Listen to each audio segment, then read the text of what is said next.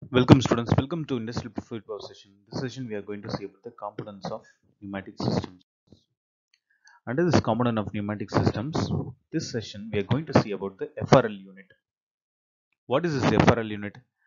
F stands for filter, R stands for regulator, L stands for lubricator. These three units are called service unit or FRL unit. These three units are in bunch and are installed on pneumatic pipelines.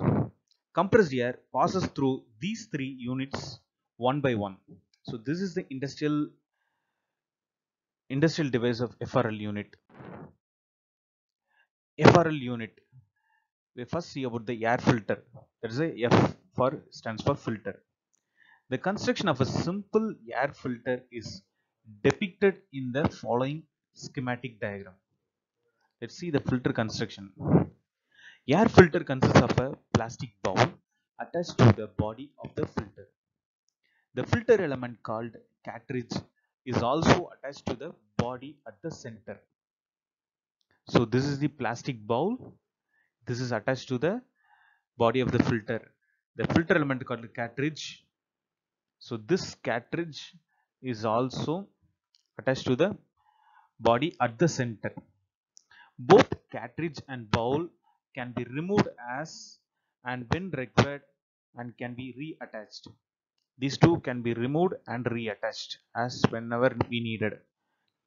There is a water tap to remove collected condensate water at the bottom of the bowl. So this is the condensate water tap. The air inlet and outlet are created in the body of the filter.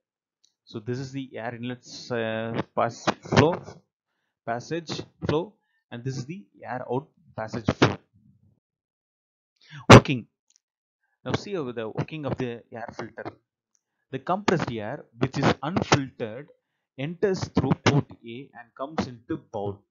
So the compressed air, the unfiltered compressed air enters into the air, port A. It enters into this bowl. It has no alternative than to enter into the filtering element because only one outgoing flow is there. So there is no alternative passage flow. So it must flow through this filtering element. The special zigzag passage created in the filtering element arrests the micron and submicron particles, and a clean air goes out through port B. So this filter having a zigzag passages created in the filtering element which arrests the micron and submicron particles so that the clean air goes out through port B. So filter element. So it is a sintered, it means powdered metallurgy process, sintered cylinder, and uses metal wool as a filtering material. The filter also acts as a water trap. When air enters into filter bowl through port A, it suddenly changes its direction. During this movement, the moisture particle present in air drops down due to inertia. Moisture particles are heavy and they cannot change the direction with air. So the moisture is collected at the bottom of the bowl. So okay, this is the filter element. When the compressed air enters into that, there is no way, no other option to go out, only this way, so that the compressed air go this way. So when it goes out, the micron and submicrons particles is collected in the filter level, and the same time when if the water having some, if the air having any moisture, it will condensate and collected in the bottom of the filter. So this is the actual image of the air filter device. So you can see when the air enters into it and it enters into it, it is goes through the foreign particles will collected here.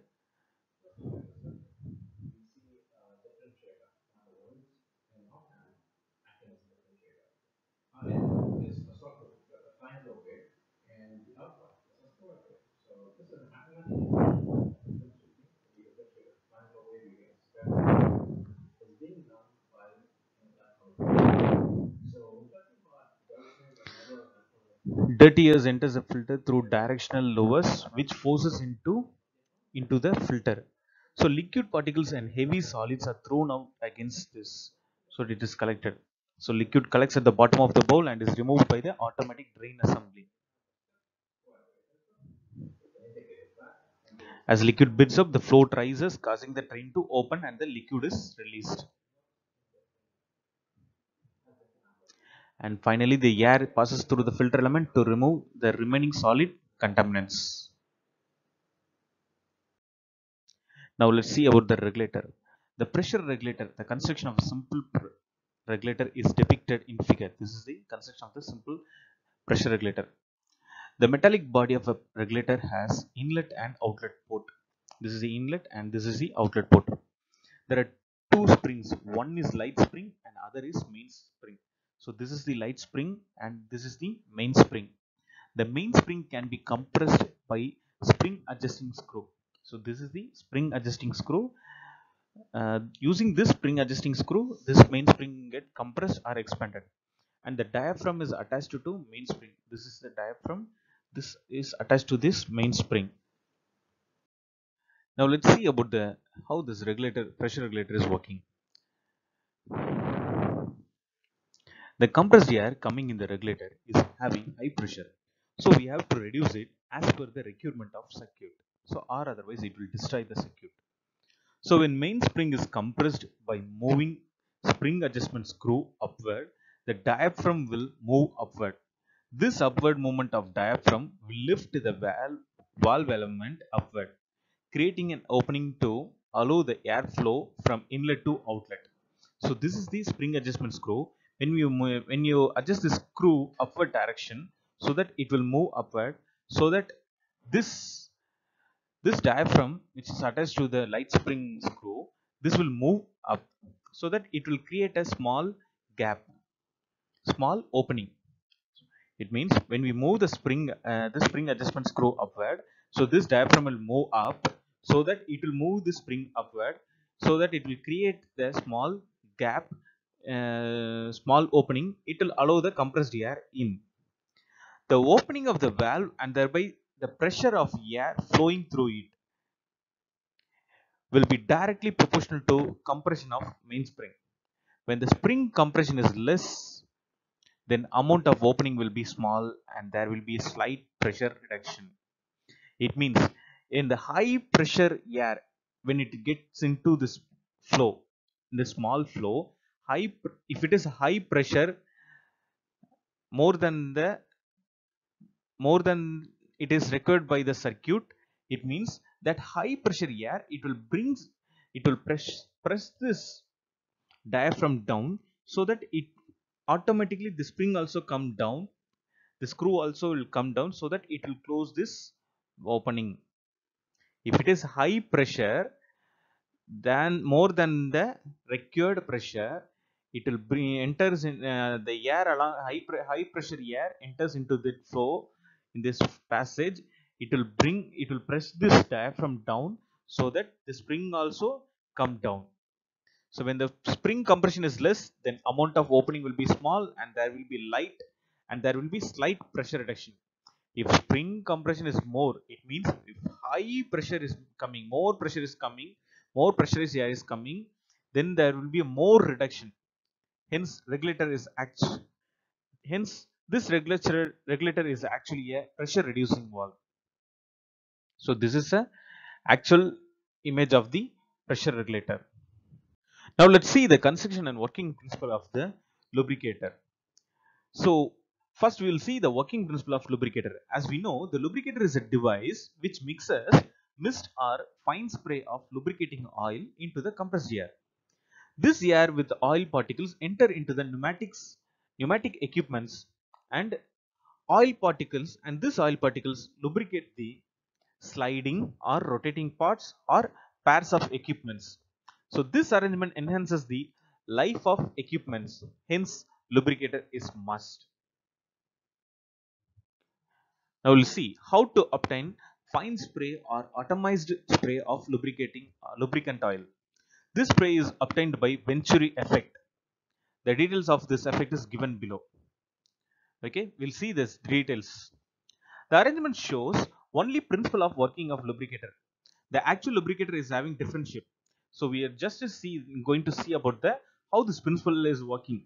But in actual image, it will not like this. When compressed air enters through port A, okay, when compressed air enters through port A, okay, part of it goes to the tube B. So part of the compressed air goes to the port B. Down will be there is a small lubricate oil tank and exerts pressure on surface of oil. So part of the compressed air going to this port B, so that it exerts pressure on the surface of oil. So that through this pressure exertion, this lubricating oil goes to this passage and come to this way, this throat section. Okay, that means when compressed air passes through throat section, the air pressure drops and lubricate oil from pipe C rushes to throat section in the form of spray. Yes, when through port B, when air flows through port B, it rushes and exerts pressure, so that in through this passage C, this lubricating oil flow and it goes through the small section, so that it will go in, it will rushes in the form of spray. As the air goes further, crosses throat section and enters into venturi position D. Okay, when air is going through this throat section, this spray will mix it with the air, and when it comes to the D section, this section, the air with atomized spray of lubricated oil we get. So the pressure again builds up due to diverging portion, and air plus oil droplets goes out. Okay. So let's see the actual construction of lubricator. It is having transparent plastic bowl through which we can see the level of lubricating oil. So this is a transparent plastic bowl, so that we can see how much the lubricating oil is present inside. So venturi is located in the body of lubricator. Here it is a venturi. This venturi, here it is located in. There are two parts in body, one for dry air in and other for lubricated air out. So this is dry air in and this is for lubricated air out. Oil pickup tube is immersed in lubricant oil. So this tube is called oil pickup tube. This is immersed in the lubricating oil. Working. Let's see the working. When dry air comes in with pressure, the vacuum comes in with pressure. The vacuum is created at the throat section. Okay. So here the vacuum is created in the throat section. The lubricating oil rushes to throat section through, so that when vacuum is created here, so that the lubricating oil rushes to throat section through oil pickup, so that the oil is goes to this oil pickup tube, so that it goes here and goes to the lubricating section.